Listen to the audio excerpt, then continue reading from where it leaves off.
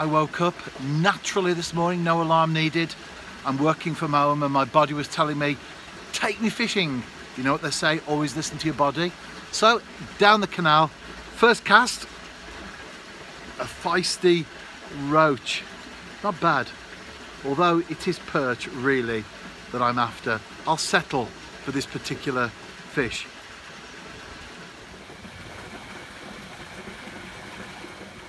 And the reason I'll settle for it is because I'm off the mark.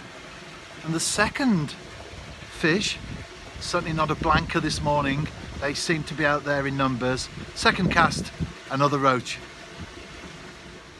As you saw just now, I'm float fishing. I do tend to ledger a lot, very convenient, but I've also got a float rod made up. And I went into my tackle room this morning and I saw that there and I just fancied doing some float fishing. It's like going back to when I was a kid. My first fish was on the canal. It was the Staff's Worcestershire Canal in that instance. Oh, and another one there. And it's a perch. And it was at the Bratch, which is just outside Wombourne.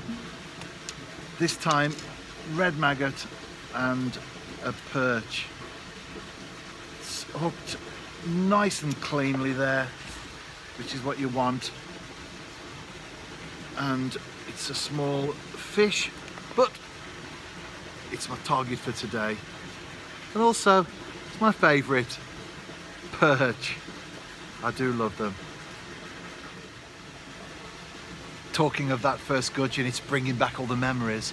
I can picture that first fish right now as if it happened yesterday, but we're talking 1960s, so a considerable number of years ago, fishing down the side right at the start of the loch where I am today on another section of canal, and the float went in what I now know, or very quickly realised as I started to fish back then, was a gudgeon bite. You can tell, can't you?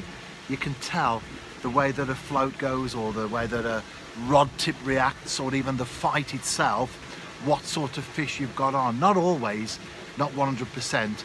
There are one or two surprises, but generally speaking, you do know. Let's face it, when a 10-pound barbel takes the bait, you know that it's not a perch, you know that it's not a chub. You even know that it's not a smaller barbel because they fight differently.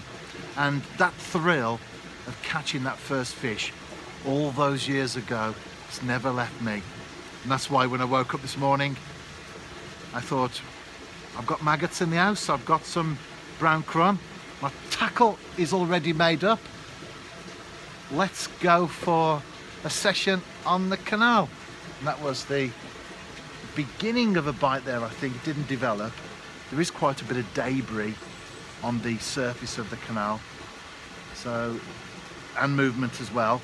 It is difficult to keep your bait still, keep your float still. It's getting buffeted by the current and the objects on the surface. I'm fine now. I'm fishing quite close in. Being a loch, of course, being a brick structure, stone structure, goes right the way down to the bottom, and you've got the deeper water, in my case 5 feet, we're talking the canal, right under the rod tip, right at the side in fact. So you don't need to necessarily cast out too far. Well, I can't here because I'm at the start of a loch, so it is quite narrow. It's where the loch, the narrow water that comes out, the channel starts to broaden. Always a fish holding feature on any canal. I'll be back with some more fish. See you shortly. True to my word, they're certainly lively today. Lively in the water and out of it as well. The biggest perch so far, the biggest fish so far, not massive, but I'll tell you what, they're great, aren't they? I'm having a real good session so far. After those initial roach, the perch moved in, so did the rain, and that's why I've got my brolly there. I'm having to hold on to it sometimes. There's a gust that comes through, and it is brickwork, so I can't poke it in to the ground. Just noticed as well my towel. I've had about 30 perch, by the way, so far. I haven't counted, or I've lost count because I've had so many in just a short session. Just noticed my towel. I think this is the end of the road for this one, and I don't know if you can make out there, but it was the Welsh flag. So I'm afraid it's a case of Hwyl fawr, Dre Gork, Da Borchi, goodbye to the Welsh dragon. It served me well, but unfortunately, like these things do, it's going to end up in the rubbish bin when I get home.